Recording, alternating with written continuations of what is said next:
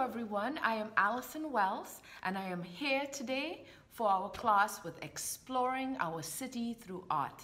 And the city we're talking about is New Bedford. So I'm going to be doing a series of videos doing fun examples and fun art projects of how we can express the history of our city, New Bedford. Now before I go on any of the field trips and we do examples of that, we are going to make art portfolios. So today our class is about art portfolios. What is an art portfolio? Okay, it is a container or something that you hold all of your artwork in safely.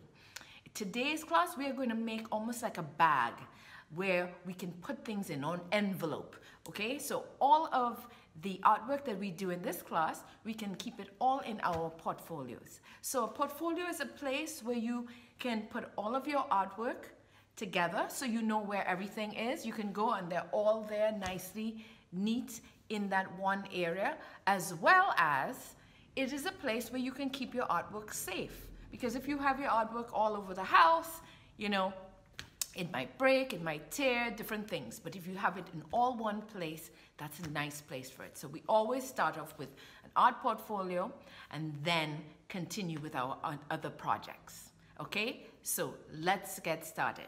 What we need for today is we're going to use one sheet of poster board. And they come in many different colors. I chose a pink one. This one actually was used before. If you can see, right, we had things on it like posters and different papers mounted, different artwork mounted on it. You know, in art, I never waste any materials. So I can still use this. I don't need a brand new one. So this is just an example in case you have something at home, you think it's not perfect, that's okay. This part will go on the inside. We are using one sheet and we're folding it in half. Folding it in half, and in that, when we fold it like that, then that means that the inside that didn't look very good could be covered up, all right? So maybe the ones you have don't have any blemishes, but if you have one that do, that's okay. We'll use it for the inside. So you need one sheet of poster board and you're going to fold it in half. We also need duct tape. I'm going to show you a way, if we don't have duct tape, what we can use. Remember, making art, we can always find an alternative. We can always find something to use. But in this one, we're going to use duct tape. If you have any large rolls of duct tape, we can use that. And then I will also show you what you can use if you don't have duct tape. Pencils, all you need is one pencil, an eraser, because you're going to do sketches, etc. A scissors, some glue, and then the other materials you use to decorate your portfolio, it's really up to you. You can use paint, pastels, oil pastels, chalk pastels. You can use markers, color pencils, paint pens. I love paint pens. They're like markers, but they have real paint in them, and they're brilliant. They give you some really nice bright colors. So you can use all sorts of stuff. You can cut out images, pictures, and stick them on, which is called collage, paper collage, cutting out and sticking on paper onto another surface, paper collage. So as you see, I have my one sheet of poster board folded into half. Make sure edge to edge, and then you crease it. Fold it down and make sure it's creased. Pinch it at the edge. Okay? So it's like this. So what we're going to do is we're going to seal one side and the other. We don't need to seal this side because this is where we fold it. Okay? So it makes it quite easy. It's not like two pieces and we have to tape all three sides. And remember, the top is going to be left open because that is where you're going to put your artwork. Okay. Now here's an example of one. No design on this side yet. a student did with the duct tape on the sides. The bottom doesn't need it, but sometimes we put the duct tape just for it to look uniform, beautiful. It's really up to you. All right, so these two sides are the main sides that we're going to seal together. All right, so here is my duct tape. Some of you might need help. Sometimes you might need help from someone to hold it down so it doesn't stick, because and it's a little tough to pull. Look at this, right? I'm gonna pull, kind of measuring in my mind how much I need. So up to there is where I need. Now you can cut it there or you can leave it. Sometimes I don't cut it right away because when I cut it when it's long, sometimes it folds back on itself and it sticks, and it could really, you know, cause problems because then you might waste it. You might have to use another piece. So I'm just gonna put it here. If you have someone to help you, they can hold it for you while you take this corner. So this side, right, this is my envelope. This is my poster board cut in two. And I'm just gonna place it right on the middle, Imagine there's a middle line right there. You're not going to do the whole side. You're doing middle so that it can fold over nicely. It can fold over nicely. Let me just pull a little more. I need it a little more, okay? So you can cut it and leave it. I like to put it there just in case it folds over on me. Right in the middle. So I will have enough, okay? Press it down. So I have enough here so I can turn over, okay? Good. Now I'm going to take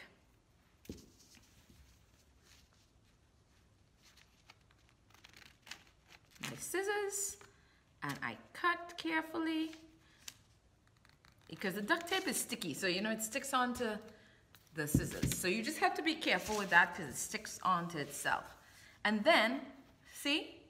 So easily I flip it over, both hands, and I try my best to smooth it out without any kinks. But sometimes you get a little fold or whatever, but that's okay. It's all in the charm of the piece, okay? Isn't duct tape lovely? So easy to go, you know, it's sticky, you put it over. It's a little difficult in the stickiness of it, but once you get it right, it's so easy. I just clipped off a little excess and I'm gonna put another part there. See that? Good. And then we're gonna do the other side. So you'll take your duct tape. Now, if you have more than one pattern of a duct tape, you can use another one. You don't have to use the same one, or you could use the same one and have it all uniformed, okay? So now you know how to use your duct tape to seal the edge. I'm going to show you another way. If you don't have duct tape, what about paper? Any kind of pattern paper, okay? Once it's large enough. And if it's not long enough, you could always piece it together, you know, tape it together, glue it together, you know, put it together and then see what happens. Okay, so this is what I'm going to do. So you're going to have a sheet, any kind of pattern paper, maybe it is even paper that you had from an art project and you had painted paper and you might cut a strip. So all you're going to do, you're going to use the same strip like you did with this, but it's not sticky, okay? It's not sticky, so we will have to glue it. What I did on the inside part, I took my ruler and I used my pencil or my pen. I used a Sharpie for this so that you can see. And I just made a straight line and drew it down, okay? Now, it doesn't have to be very thick. Mine is like 1.5 inches. You can make it 2 inches, as thick as you want it. You might make it nice and thick over here, right? But it just needs to be thick enough so that you can fold it over. All right? So look what I'm gonna do. Here I go. This is just any pattern paper you can find. You are going to cut a strip about 2 inches. Now don't be too caught up with how thick it is. You measure off how much you would like it to be, how thick you would like it to be. And then the same thing here, right? half is going to go on top. Now remember, it is not sticky, so we need our glue. Oh, my glue is a little over here. Let me get it. And I'm back. All right, so stick glue is fine. You can use Elmer's glue or the school glue. And I am gluing the entire thing. Sometimes I like to glue on something else so it doesn't make my table sticky. So you can have a glue station or just a piece of paper underneath. Make sure those edges, I know a lot of students sometimes forget their edge. They just put a little dab, dab, dab, but make sure all the edges have.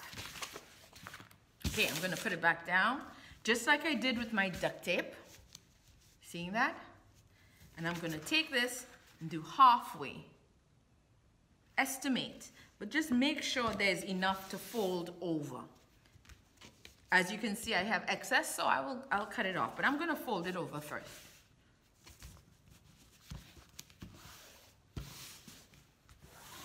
All right, look at that. Right? Good. And now I can just snip off the edge. Be careful not to cut the portfolio.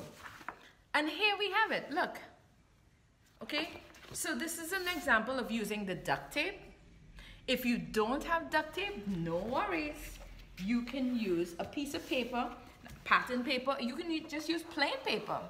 Or you can use colored paper, right? If it's not long enough, you can piece it together, stick it together, or put two colors together, right? Be creative. But the main thing is sealing these together, sealing them together. Sometimes I might do a stapler, and then cover the staples. You don't want to see the staples, or you don't want to feel it either. But this is pretty sturdy. But when I use just plain paper, and plain or pattern paper, not the duct tape, I usually like to do the staples. And then I will put this over. Now, the duct tape is very durable, so we don't usually have to do the staples or that. Do you understand? Good, so that's it. Now, if you wanted extra, another design, you can put it under here. You don't have to, because look, it's already an envelope. This is where you put your art. So you can decide if you want another strip at the bottom, okay? Just like this person did here and had the strip at the bottom as well. Good. So now you know how to make your portfolio. It's as simple as that, as simple as that. You can also decide to put a handle, and you can use rope or a nice sort of lacing or anything sturdy enough that you can add as a handle. And I will show you an example of that, okay? But first, now we have to decide what we're gonna put on our portfolio. Now, what I like to do, I like to use one side is going to be personalized. One side is going to be all about you, okay? All about you. What's your name? So you're going to have your name on one side. And maybe you could do a few items, drawings, designs that represent you. The things you like. What do you like, okay? That's one side. It's all about you. The other side is going to be the name of our program, which is Exploring My City Through Art.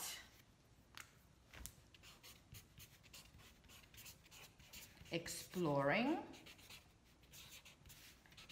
my city through art.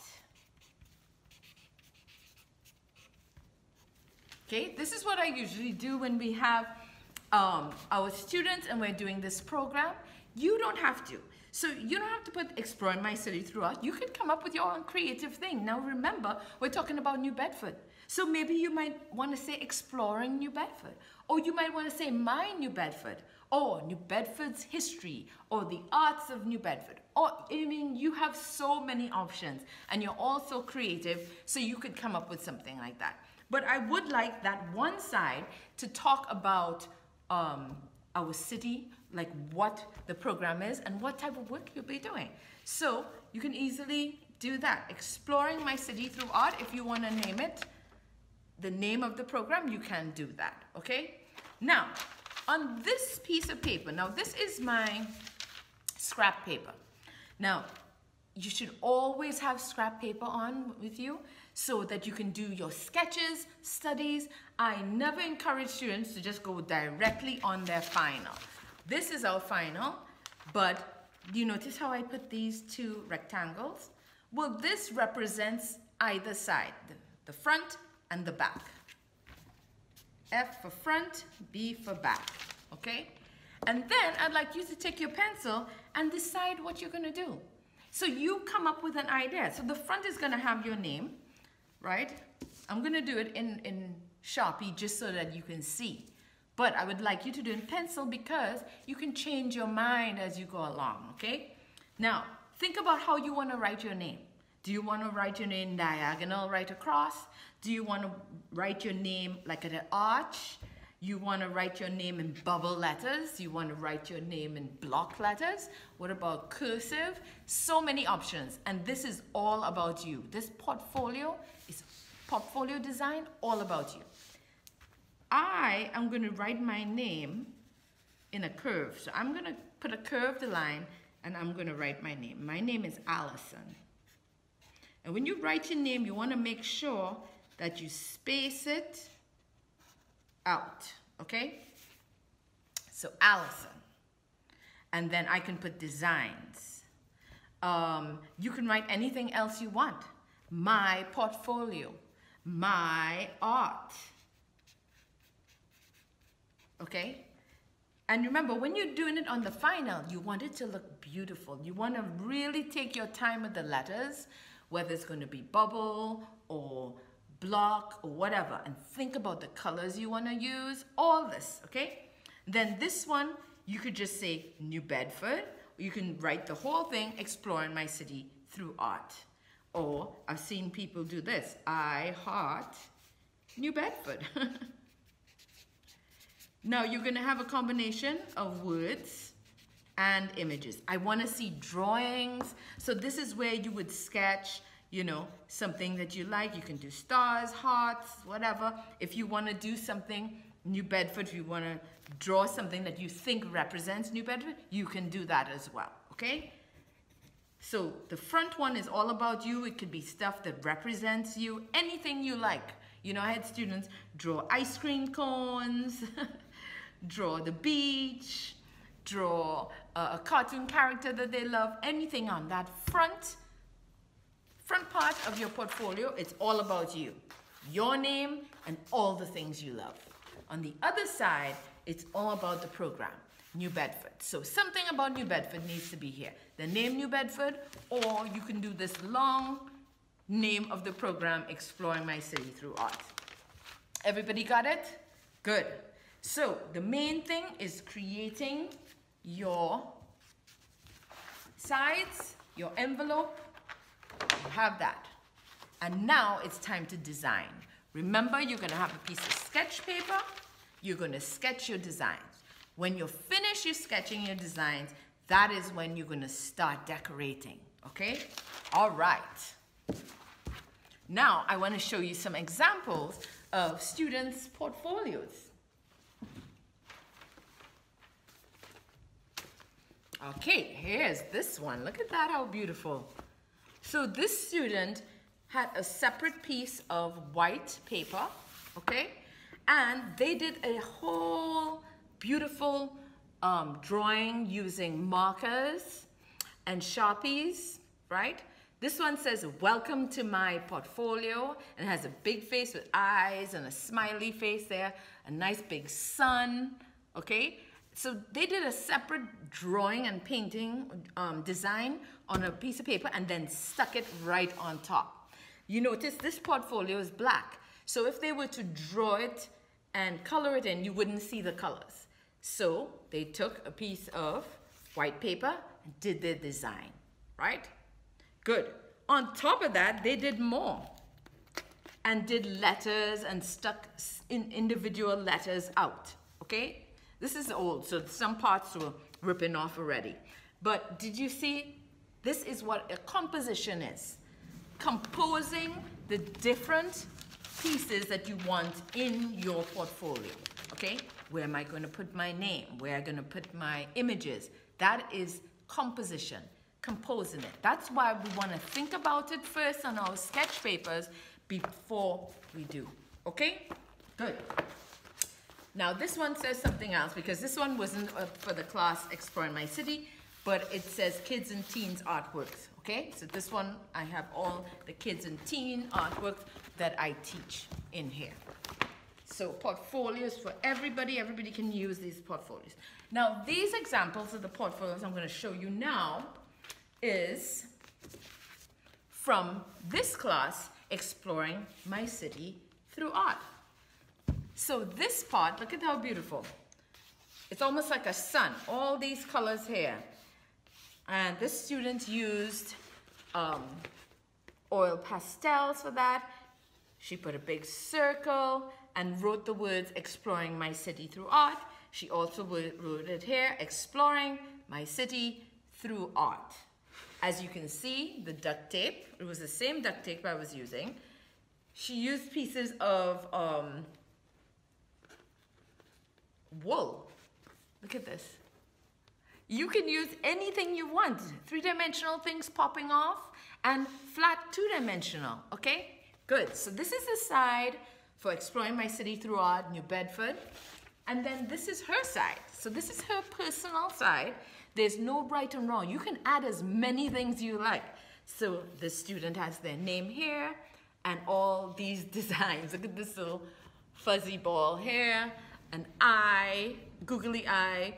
We have leaves, like 4 leaves, a piece of foam core with different circles. You know, it's really up to you. Look at all of these objects.